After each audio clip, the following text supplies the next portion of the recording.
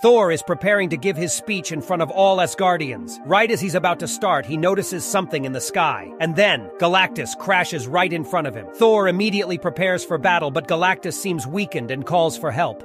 He says the Black Winter is coming and then passes out. Thor calls in a meeting with all of Galactus's heralds, demanding to know more about Black Winter. The Surfer starts explaining. He says the Black Winter is an unstoppable force capable of destroying universes, and Galactus has survived it twice, meaning he's the only one with knowledge about it.